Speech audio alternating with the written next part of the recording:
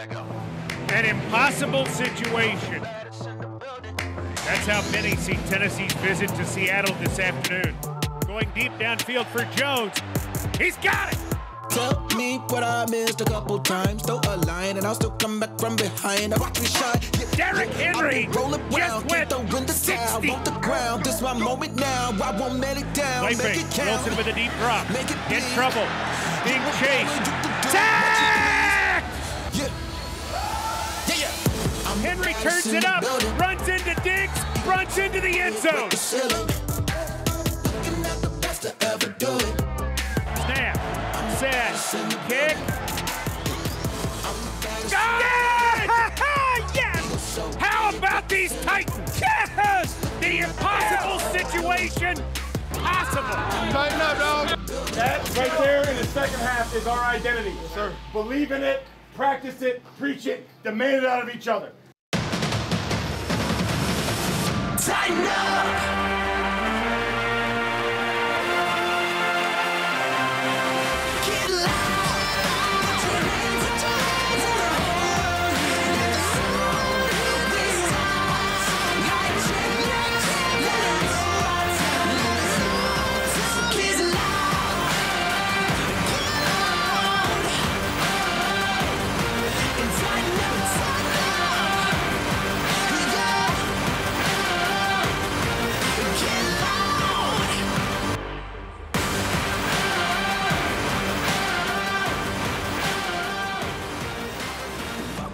An overtime victory in Seattle, one of the best road wins in recent Titans memory. Welcome to the Mike Vrabel Show with the head coach. I'm Mike Keith. Exciting, heart-stopping, come from behind. It had a little bit of everything. And if you're a Titans fan, wow. It had a lot of everything. It was a long day. Proud of this football team, traveling across the country, handling the environment in the way that they did. Keeping drives going offensively, battling defensively. There were some mistakes in the first half, but even one big one in the second half that we'll talk about. But we just kind of hung in there, never lost hope, and just did just enough there to get it to overtime and then be able to win it there at the end. One of the Mike Vrabel favorites is you got it from everywhere on the team. Offense, defense, special teams, everybody contributed. Yeah, I mean, and that's what we tell them after the game. You have to be, everybody with a jersey and helmet has to have made some plays to help us win, and that's what it is. And if you're the fifth wide receiver, that means you're busting your butt on special teams and you're doing something to help us create field position or do what Racey McMath did, go down there and help make a tackle with Nick Westbrook on the kickoff team, or being a gunner or doing something. And I felt like we got that, and so we can show those guys the role that everybody plays to help us win. All right, let's take a look at Mike Vrabel's six-pack right now, 6 of the best plays from the game. One of the keys for the Titans got pressure on Russell Wilson, and here in the second quarter, not only pressure, but a quarterback sack. Yeah, we tried to make him a little bit uncomfortable, and I thought we did that. I thought we were aggressive. I think you can see right here, Jeff and Danico really do a nice job with a game inside. You're going to see, Danico coming in there, wrapping around, Jeff getting a pick, and they worked well together. They worked those two-man games together. We had another one there late in the year, late in the game, but obviously you could see that Russell's uncomfortable, trying to get the football out, and we got to do that more this week. Danico Autry, the former Colt, with a sack and a half in the game for the Titans. Then the deep ball, another new Titan, Julio Jones, getting in the act. Yep, you can see when we run the football, the play action gets set up, and it allows for some single coverage down the field. Great ball by Ryan, got behind the safety.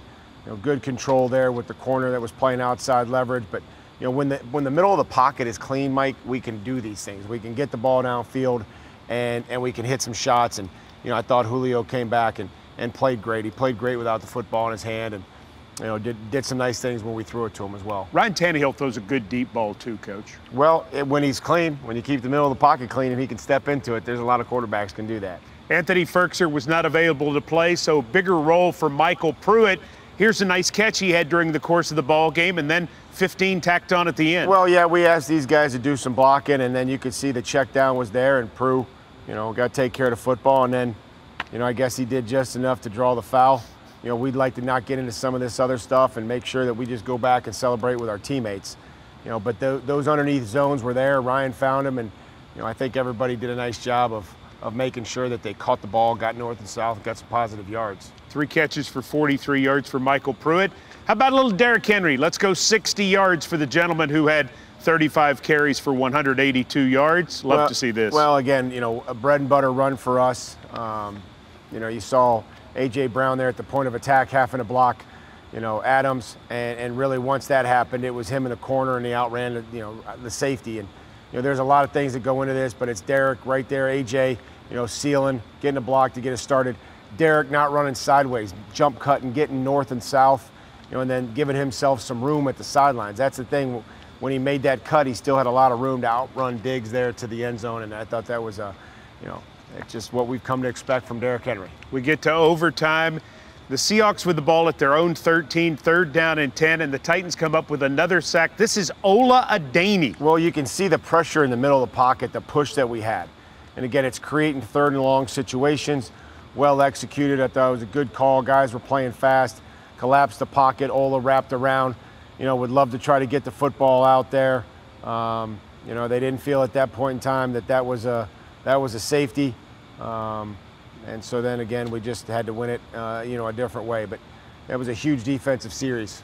So then Dixon, the punter for the Seahawks, standing 9 3/4 yards deep in the end zone, has to kick it out. Chester Rogers gets it back to the 39. You're able to run Derrick Henry to the 18. And here's Randy Bullock. There you go. Randy's done this before. He's made kicks to win games in this league, and this is no different. So it was a huge opportunity for him to go out there and help us win the game, and well executed by everybody to get us in that situation. Titans score the last 17 of the game and win at Seattle. Seattle had been 52-0 when leading by 15 points in a game.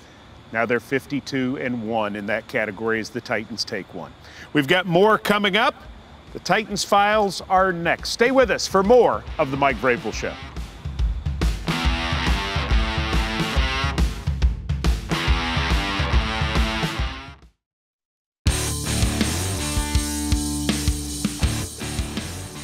Julio Jones posted his 59th career 100-yard game at Seattle on Sunday in the Titans win over the Seahawks. So as we take a look at the Titans Files and we profile Julio Jones, Amy Wells needed an expert to talk about this future Hall of Famer, and she found him right in the Titans' own wide receiver room.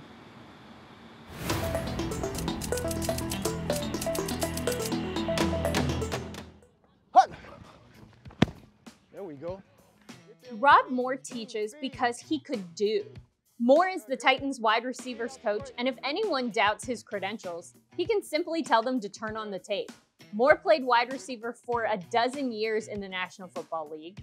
The Jets took him in the 1st round of the 1990 supplemental draft, and he spent 5 years in Gotham before heading to Phoenix for 7 years with the Cardinals. Moore caught over 600 passes for over 9,300 yards and 49 touchdowns. He was named to a pair of Pro Bowls and was once named All-Pro. Oh, and Rob Moore has coached wide receivers for a dozen years. So when we asked Rob Moore to talk about Julio Jones, we knew we found the very best person to discuss the 7-time Pro Bowler. Julio Jones is a great athlete, got great length, phenomenal at tracking the deep ball, got unbelievable range because of his length, has long speed, extremely competitive, a great teammate, and a future Hall of Famer. I think one of the characteristics that make him most unusual is his ability to go from speed to power. When you look at him, you watch him in the weight room, see the weight that he throws around, and you see his ability to be able to go from being a nimble, fast, quick guy to all of a sudden being powerful and explosive. It's really incredible to watch. Players that try to defend him, they have a dilemma. Do you get up there and you press him and then get overwhelmed by the power and the length of him? Do you play off where he can use his size and his length as separation at the top of routes? He can play bully ball. He can play play that game where you want to play off me and give me space. I can take advantage of that.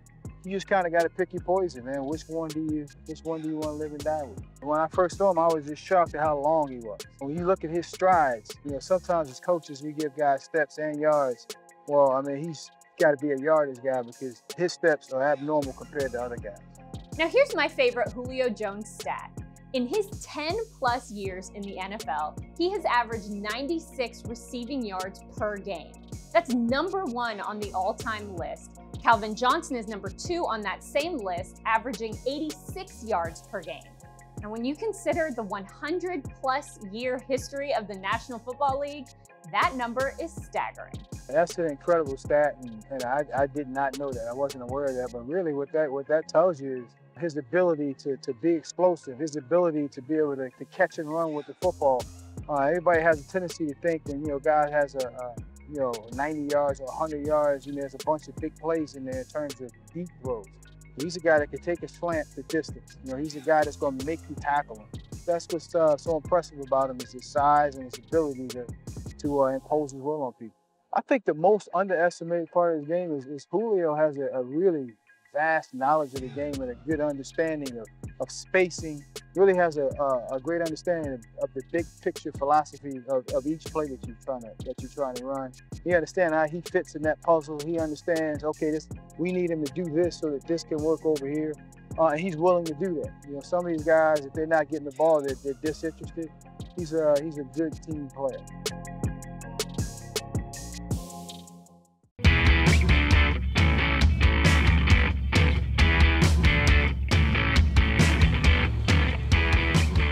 Time to get back in the division. The Titans playing an AFC South game at Nissan Stadium this Sunday against the Indianapolis Colts. Let's do some Nissan keys to victory on the Mike Vrabel Show. How do you beat these Colts? Well, first, got to create those turnovers. You have to. It's hard to play defense in this league without creating turnovers. We won in Seattle with some great efforts and great individual efforts, especially on third down. But we didn't create any turnovers. We have to turn the ball over. We have to give our offense a shorter field. Room to grow. Absolutely. Room to grow. The second key, let's take a look at this. We got to score in the red zone. Kicked too many short field goals in the first half, right? Way too many field goals. Those were two things. Our two keys there were things that we were good at last year. We turned the ball over. We took care of it on offense, and we scored touchdowns in the red zone. We're too close. We got guys open, get pressure on the quarterback. Just little things each and every time. And don't go to replay in the end zone, too. Well, hopefully not. There you go. All right, the final key, physical special teams. Thought your special teams Sunday outstanding overall. Well, overall, I just need, we're coming back home. We're in the division. I'm looking for a physical performance from these guys, to be physical, to set the tone when we cover kicks. Maybe we can protect our kickoff returner a little bit. And see if we can improve there. All right, so those are the Nissan keys. We jump from the Nissan keys to a feature sponsored by Delta Dental. For Mike Vrabel, it's Guess the Titan. Guess the grin. Oh, guess this Titan. Mike Vrabel takes a look. All right. I got some time to think about. I have no thought whatsoever. All right, we got to go to break, but you got time to think about it. When we come back, Mike Vrabel guesses the Titan, and we also show something from the Thursday night thriller at Nissan Stadium last week. And thank you for a job well done. The Mike Vrabel Show continues after this.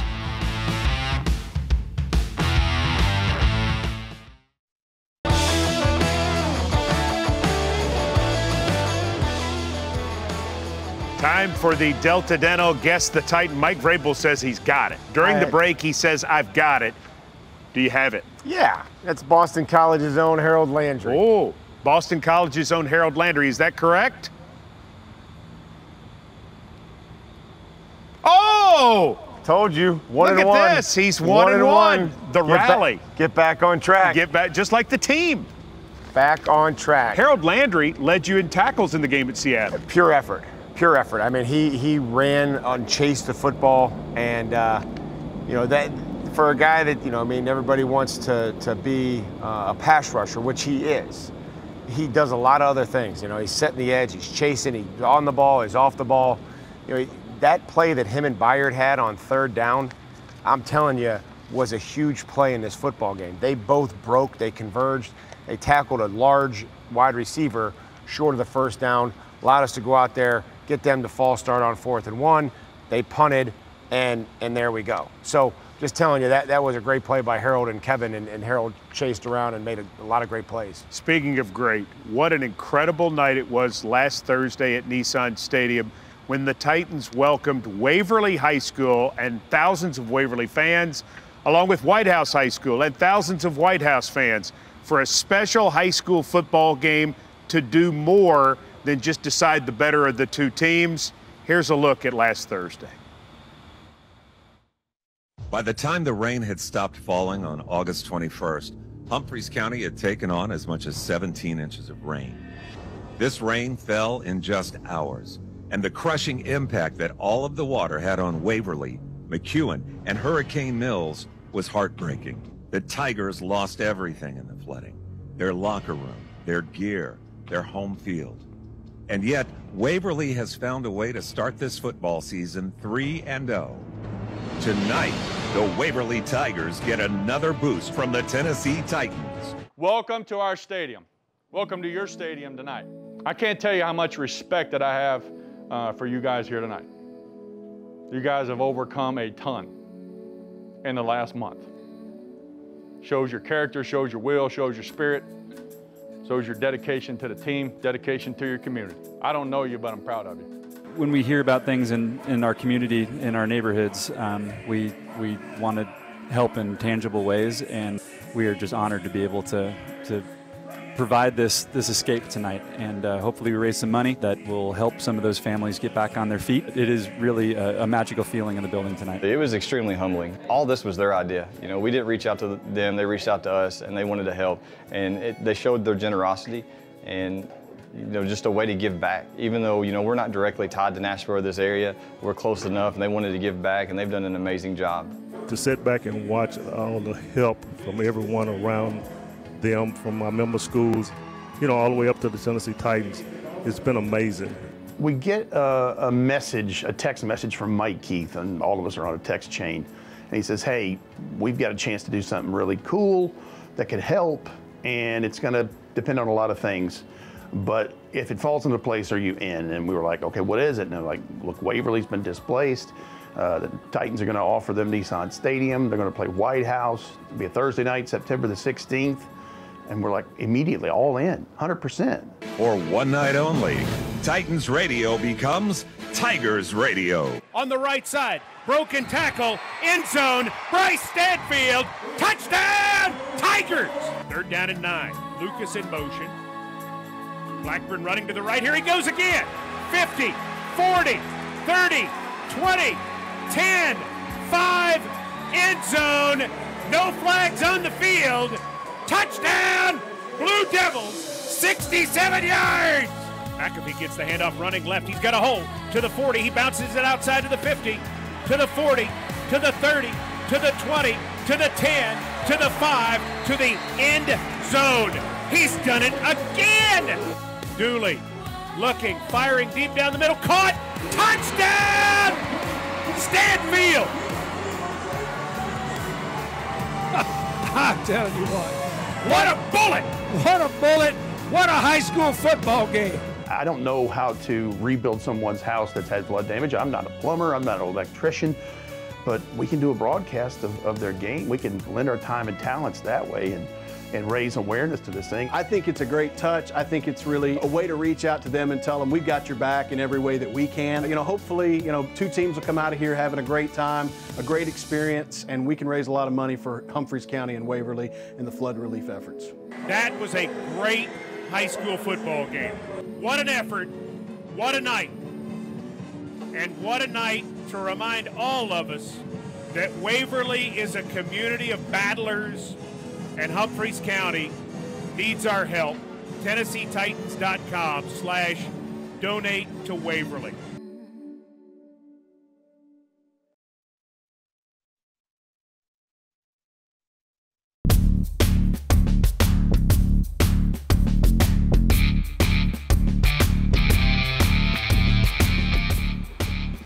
A Waverly story certainly gets you. If you want to contribute to the United Way of Humphreys County, make sure and go to TennesseeTitans.com/donate to Waverly.